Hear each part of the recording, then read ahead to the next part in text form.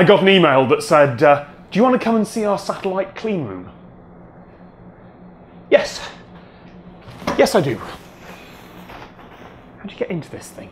This is the clean room area. We have a working environment here for the people to work clean. Basically, this is a box in a box, and on the roof we have some filters, and also in the walls we have ventilation, so the air is always going downwards. And this is also a laminar flow clean room, so the air is also going straight down instead of in vortexes.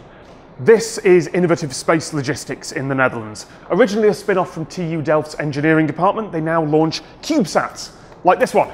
Okay, it's a model, that's why I'm allowed to touch it, but they launch satellites like this into actual space. I mean, the rockets go up from all over the world, but some of the satellites that are on board, put together right here. The gauge behind me is a customs area where we have the satellites enter the clean room, but not the Netherlands. And that's for export reasons. Technically, we're exporting the satellites to a country which is the country of launch, but they are exporting to space. And space doesn't have a box on the forms. There are international standards for clean rooms. They go from ISO 9, which is just normal air, to ISO 1. Now this room is only ISO 7, which doesn't sound very impressive until you realise it's a log scale. Each level of that standard requires 1/10 of the dust and particulates. So this room guarantees less than 1% of the dust outside it. So the main contamination source, and that's also why I'm wearing all of this, is particles that are released from our own bodies. Dead skin cells, hairs, if you smoke even, air you exhale, beard in my case because I have a beard mask on, cardboard, paper, Velcro, basically stuff that can hold particles and release it when you don't want to. And it's not just the dust particles that you can see. Those are actually pretty easy. Clean rooms also have to remove microparticles, things smaller than a bacterium. You don't have to get them all, but you do have to get most of them.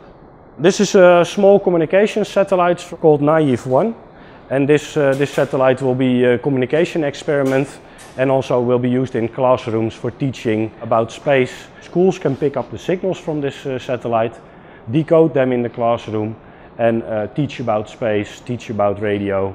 In here, the worst case scenario is contamination on a camera lens or a vacuum gyroscope that fails while it's doing 10,000 RPM in space.